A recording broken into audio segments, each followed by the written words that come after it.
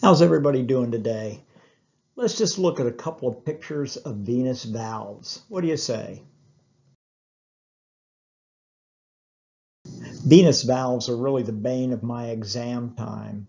I'm always mesmerized when I come across a nice picture of a venous valve.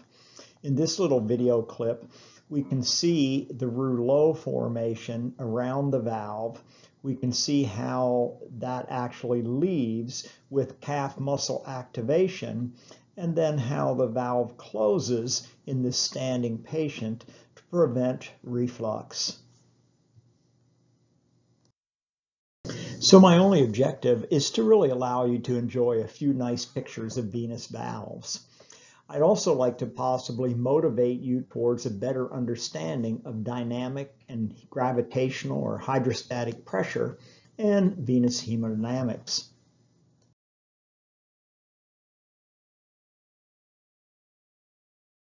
Take a look at this short clip.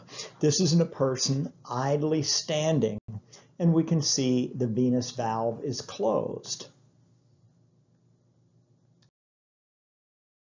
Again, patient idly standing, the valve is initially closed. However, we can see that it is open and some flow then goes through, whether by a little bit of calf muscle activation or just a pressure gradient across that valve. At some point with idle standing, the hydrostatic column of pressure is full, and so the valve cusps will open and basically just kind of float in that column of blood. This is devastating towards the lower extremity microcirculation because we have high hydrostatic pressure or venous hypertension. And if you get a nice picture of a valve, I'd say turn transverse. These are pretty fun to look in a transverse view as well. Here's a person idle standing. The valve cusps are closed.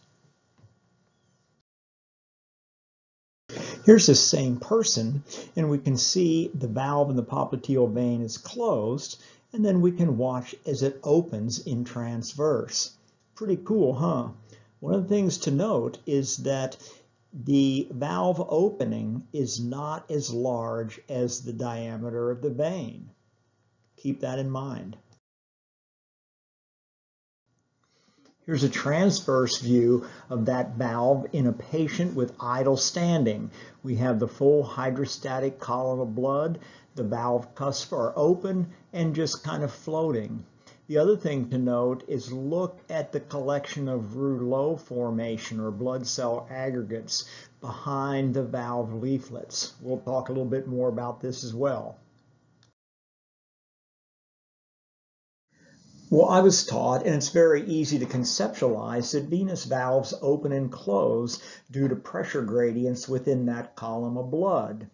This is one of my all-time favorite papers, and these authors actually took a wide range of diameter and velocity measurements within that valve sinus. And due to this, they actually proposed a novel concept as to how venous valves actually operate.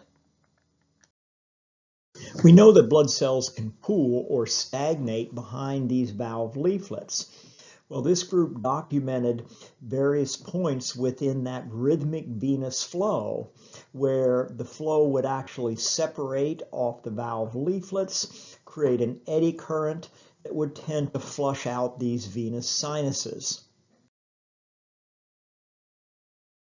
They also noted and described the oscillation of the valve leaflets that we actually looked at in this nice picture. You can see how those valve leaflets kind of oscillate.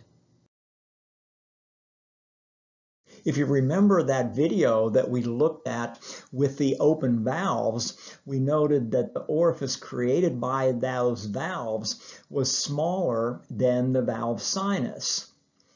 They also took some measurements kind of through this valve sinus and noted that in fact there was a flow acceleration through that valve orifice. So as a vascular sonographer, we're very familiar with Bernoulli. And Bernoulli tells us that when velocity goes up, pressure goes down. And when velocity goes down, pressure goes up. So this group proposed that it may be these velocity-induced pressure changes that actually open and close these venous valves. Pretty fascinating, I think. So I hope you enjoyed looking at some of these pretty pictures. Now get back to work and spend some time thinking about venous hemodynamics and how valves operate. And I hope you don't get too far behind on your schedule.